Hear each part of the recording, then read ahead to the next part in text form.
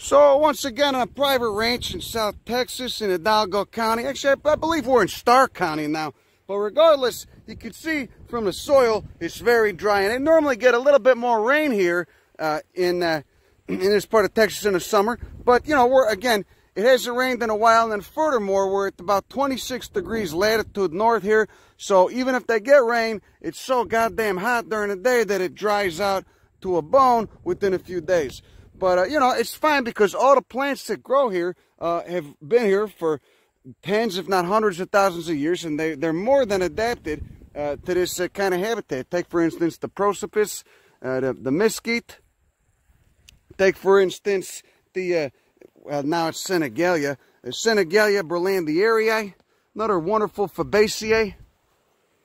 And, of course, this Cactus and the Cannabaceae, of course, a big relative of weed over there. This is a hackberry, a celtis, and the berries that are edible, but and then of course even more so adapted to this harsh, very dry and hot climate are plants like this extremely rare, possibly one of the most rare cacti in the United States and probably all of North America, Astrophytum asterias. So again, you can see that soil is just completely bone dry, and this cactus, you know, as well as producing alkaloids that, you know, they're not going to make a human trip. They're not like the peyote that's over there. But they will make you throw up if you eat them.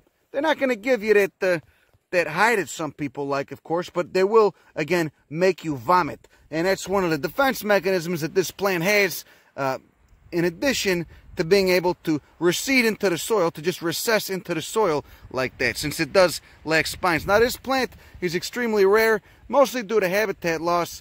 It's very common in cultivation. The Japanese have done wonders over there in their greenhouses cultivating this bastard. They got all different types of cultivars and what the shit going on. But again, in habitat, it's just loose and ground. And again, I think a few of them on other parts of this property have even died out, according to the wonderful woman who's allowing us to be here. There again, you can see that wonderful ground lichen. Now, I was here in January, and this whole area was just covered in little blotches of that green snot, that cyanobacterial film Nostoc communis, and it was just, you know, a much different thing going on. Muddy, wet, just lichen just lit up all over the ground. This lichen was photosynthetically active and doing its thing. It's actually dormant now. Remember, lichens are, of course, a symbiosis between a algae and a fungi. You got your Coryphantha macromeris over there with those prominent tubercles. You got some Echinocereus and Cactus. And then, of course, over here, you got your old friend, Grandpa Peyote, Lophophora williamsii. So again, you could tell. See, there's all this stuff that's all basically algae that is dormant now because it's so, and there's the lichen. So you got algae and lichens that are dormant now because it's, again, it's hot as balls. It's very unpleasant. I've been in this type of atmosphere, habitat, brutal fucking summer heat for about the past 3 weeks, you know, and I can attest to the fact that it's enough to drive one mad. You actually kind of you just get used to it. Your body just becomes like a non-stop, your own AC unit, your own swamp cooler, you know. You just got to make sure you don't get the swamp ass as well. You know, got to just take proper hygiene and with this shit, which can be hard when you're living in a truck. But that's what Starbucks bathrooms are for. Anyway, look at this beautiful Lophophora williamsii. You could see over there some of the conejos, some of the little rabbits have been gnawing on it. Yeah, I wonder how that made them feel. You know, it doesn't, I mean, the whole reason that these things make human beings, quote, trip is because they possess alkaloids that will make rabbits throw up. It's to, you know, deter things from gnawing on them. There's some real big ones over there. You got some much larger ones.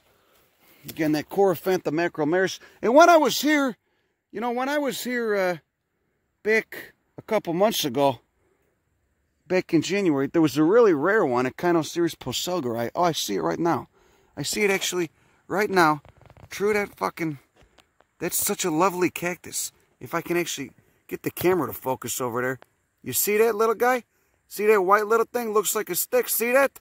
We'll go over there in a minute and I'll show it to you. That's one of the coolest goddamn echinocerius, in my opinion, that exists. Here's that Coryphantha with a big-ass loaf just growing out of it. Got more loafs over there. Now, again, I don't understand why people poach these things because they're so incredibly easy to grow from seed. Now, I don't encourage doing that, of course, because they're illegal to possess. But if you wanted to, what you would do is order seed from a company in Scotland or any of the other online marketeers of the tiny black poppy seed resembling embryos. And then you would, of course, get those in the mail and you would just grow them in a little, I guess it's mineral organic soil like you would germinate most cacti. And I've grown a lot of cacti from seed, not this one, but many. And then you would, of course, just put a nice saran wrap over the top, keep the humidity up. You could even grow it on one of those humidity domes with the LED lights. That's how I root a lot of cuttings. That's how I actually, somebody just told me they got the Xanthocyparis vietnamensis, the very rare conifer, and I'm planning on rooting about 40 of those and then distributing them mostly to arboretums or botanic gardens for ex situ conservation purposes, because that cypress is endangered in habitat and runs the risk of going into, extinction. Regardless, I digress. They're extremely easy to grow. There's no reason to destroy habitat and poach this or that other astrophytum that's growing over there. No reason at all, Please, don't be a jag. Don't be a prick. Don't be selfish, okay? Do not take any of these from habitat, okay? And in that case, that's one of the good things about Texas is that should you go onto someone's land and try to take these, you do run the risk of getting shot. And in many cases, if you're one person to do that kind of thing, I would hope that you do. Though I'm not normally in the business of wishing ill upon people, I do, humanity's got such a massive footprint right now, and ecosystems everywhere are taking hit. You got 8 billion fucking people. The tumor's growing. The tumor's ripe. Don't fuck with habitat. Anyway, here's this nice clumping form. And now it's hard to really tell if these are all the same clone or it looks like there's a pup coming off of one. They do pup. When the above ground tissue is damaged, the plants will produce offsets. But again, when they do produce fruits, and the fruits look like a nice little pink chili pepper, that chili pepper has, so many little black poppy seeds in it. And what they do, if an animal doesn't get to it, and the animal is attracted to that bright pink fruit, and then drags it off, and in doing so, disperses some of the tiny black seeds, because what the animal's really going for is that pink fleshy stuff that composes the fruit. They don't want the seeds. So the animals disperse that seed, so it's hard to tell if some of these are just basically seeds that didn't fall too far from the tree, per se, or if they're offsets. It looks like some of these might actually be different plants, but this is certainly just producing offsets. Again, Lophophora williamsii, wonderful plant, extremely rare. You got the Lophophora diffusa down there, which doesn't contain the mescaline. It's down there in San Luis Potosí and Nuevo León and what the shit. Let's go look at that echinocerius poselgeri. Okay, so here we go, and this isn't, fuck, Jesus Christ, I just put my hand right on one of those Coryphanthus. Everything hurts, basically. The Senegalia berlandieri is basically tearing into my flesh as I crawl through here. Ow, fuck. Now, here you go, there's what I told you. Now, this is not a massive specimen. This is a echinocerius right here, but it's, enough to give you an example of what's going on. Here's another plant, and many cacti do this. Here's another plant that relies on camouflage, basically to evade predation, or I guess you would call it herbivory, by things that want to eat it, growing in the desert. And again, when you're growing in the desert, the selective pressures on anything that's green and photosynthesizing are very high. So anything that does not do a good job of properly protecting itself via poisonous alkaloids, secondary chemistry, spines, thorns, or the ability to blend in, basically to mimic your surroundings, and I do the nice botanical camouflage. Anything that doesn't do that is going to get eaten. You got Areocarpus scapharostris down there in Nuevo León, probably one of the best examples of a botanic camouflage. A lot of cacti are very good at doing this. A lot of the Areocarpus, the astrophytum, of course, sinks in, and then there's this echinocerius poselgeri, which just does such a wonderful job of looking like just a bland, boring stick. Those, you can notice again that lichen. This is a lichen. A white color, it's a lichen. It's a film on these stems, on its bark. And what this plant, what this cactus is doing is basically utilizing those those spines. Again, in cacti, spines are just modified leaf tissue, and it's using those spines to basically make itself appear white, hide its green color, and blend in to just look like any of the sticks that are just poking up around here. Just dead branches, brambles, and what the shit. See all that stuff? Really easy to blend in. And the only reason I know this is here is because I seen it before when I was here 8 months ago. And it's a kind of serious poselgeri. Interesting thing about these, they got a big ass tuber down there, they got a big ass root down there, and then they got a big, when they do bloom, okay, when they do bloom, it's a gigantic pink, I mean, it's just a basically huge flag. They're so conspicuous, they got very conspicuous flowers, they want to get those pollinators in, they got a big pink perianth, you know, a pretty big flower for what this is. It's actually amazing that something that is so small, so seemingly skinny, could produce such a big ass flower, but again, that vascular tissue is connected to a giant root down there, a thick and bulbous ass root down there. And I think there's a couple native nurseries around here to propagate these.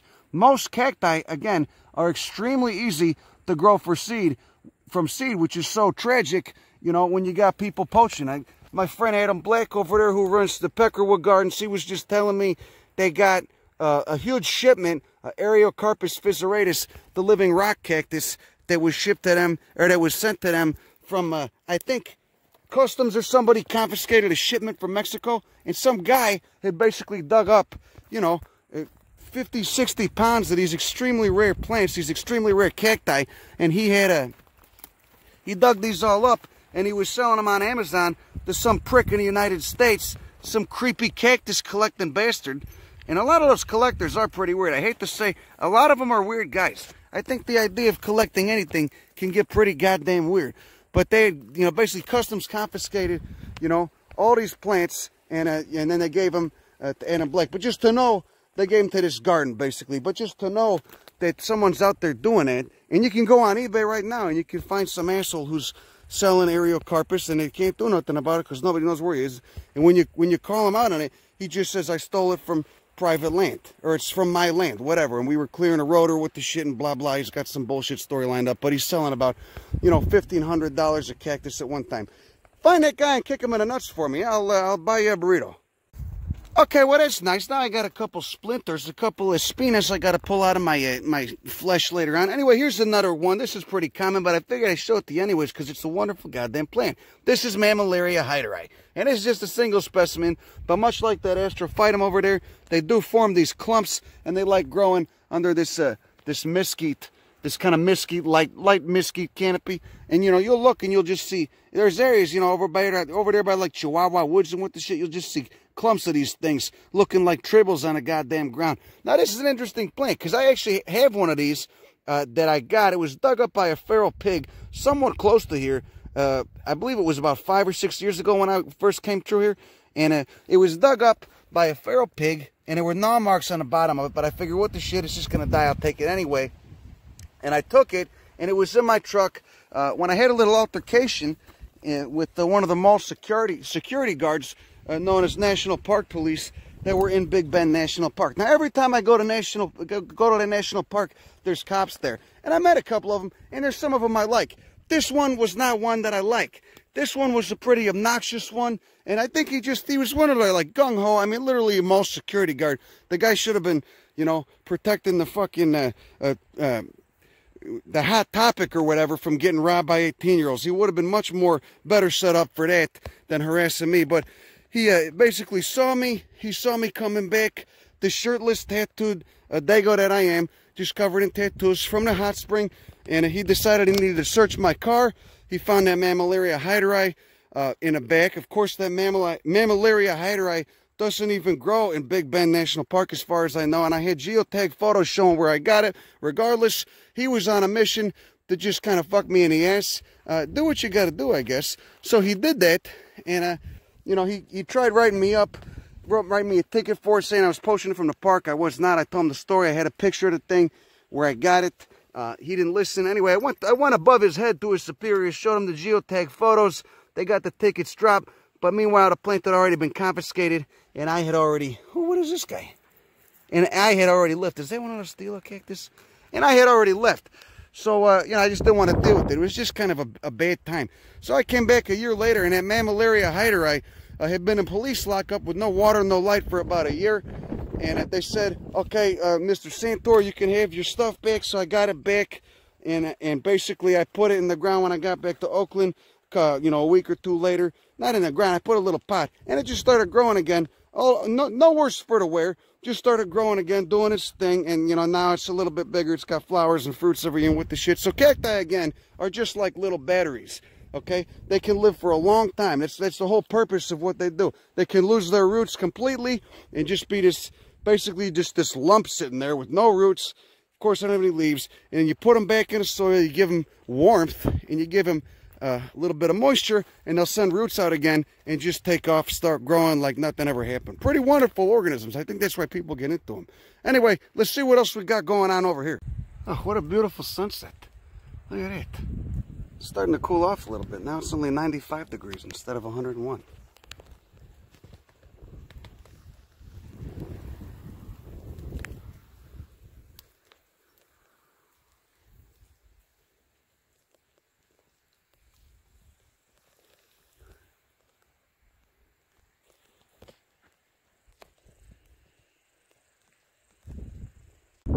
Here's another nice one, a Castilla erecta. Look at it. You know Castilla morii, if you live in, you know, if you live in Arizona or Eastern California, it's of course the crucifixion thorn. Here's another species in a genus, Cimarubaceae. Pretty odd family. Same family as Ailanthus altissima, tree of heaven. And again, it's just got very rudimentary leaves down there. You can see they're sessile, and then it's mostly photosynthesizing through its stem. Just saying, don't eat me. Now I want to show you a little bit different of a habitat that Astrophytum asterias grows in. So, you know, you can see over here, it's a lot more open. The mesquite's not getting that big.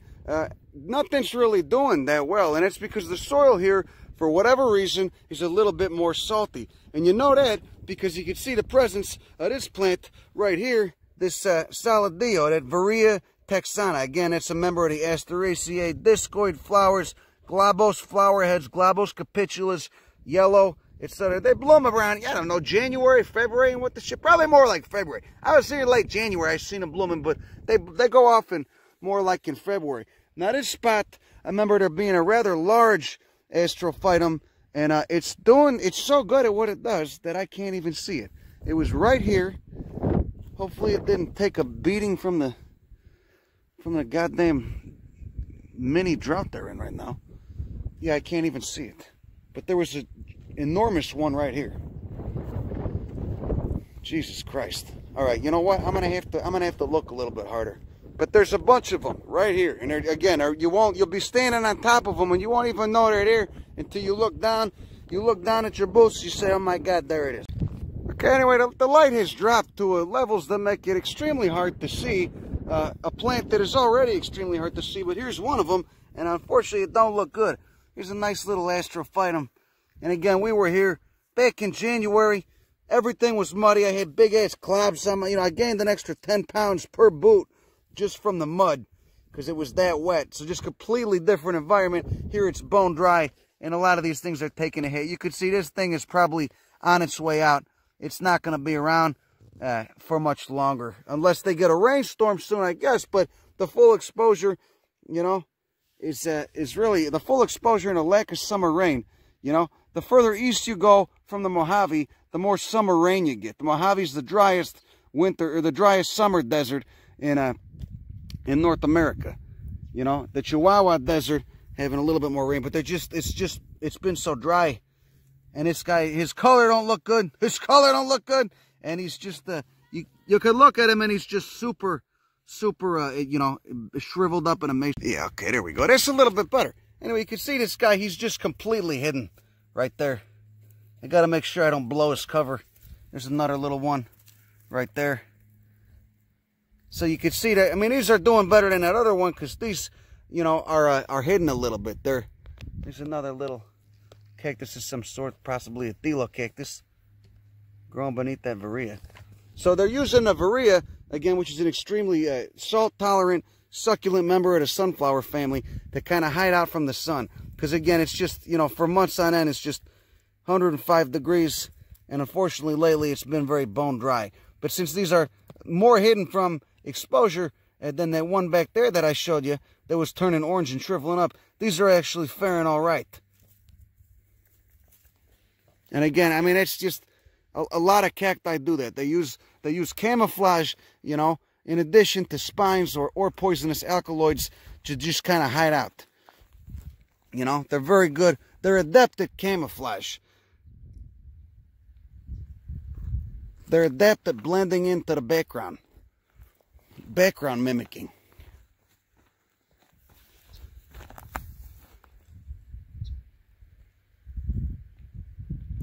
There you go, there's another one. And it's just not, you know, see that one that's orange back there? That's probably on its way out. This guy's probably going to die over there, but this guy's hanging in, you know, just awaiting a little bit of moisture. You know, it's just if it would rain a little bit. Everything kind of is just looking like shit. The rain is just taking them back. But obviously you can see how hard it is to find these things.